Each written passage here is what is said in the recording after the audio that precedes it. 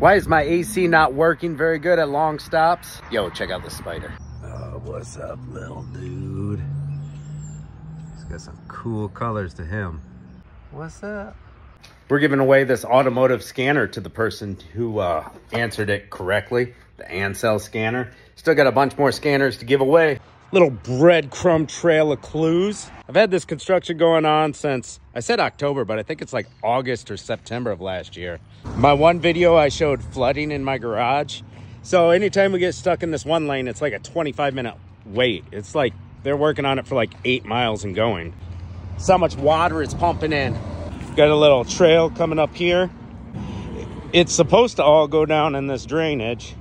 Well, look at how much water is coming in from the road. It's almost up to my knee. All the water comes from around this curve and up the road down here. Well, it looks like they're fixed, didn't work very well.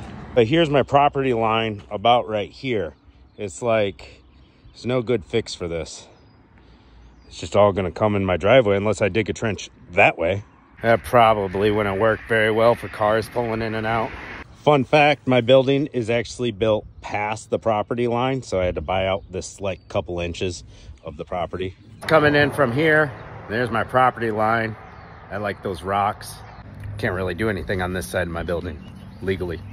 Back to this, in a previous video, I had been sent a radiator that was supposed to fit in my truck, but it was actually the upgraded radiator, not a direct replacement. So my fan shroud wouldn't fit back on. So I just left it off. The truck doesn't even start to overheat unless I'm sitting in traffic for 25-30 minutes of drive through. And even then it only goes just a hair hot.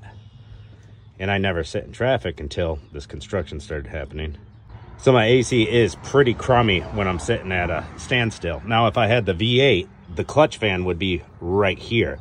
The 4.3 is the same as the 5.3, except for it's missing 2 cylinders. Jamie's trying to get in on a video. Try not to. Like if I had the V8, then it would be sitting much closer to my radiator, pulling some air more effectively through the condenser. And my condenser is pretty clean, except for, you know, a couple bugs here and there. The AC system was replaced before I bought the truck. It was in a collision, got it on salvage title. Yeah, it could be low charge, weak compressor, clogged up condenser, bunch of other things. But if you remember from a past video, I never put my shroud back on. The only consequences, if I sit for 25-30 minutes, she gets a little toasty and my AC starts turning warm at longer stoplights. So I was just trying to think of a fun way to get rid of some scanners, and that was giveaway number 1.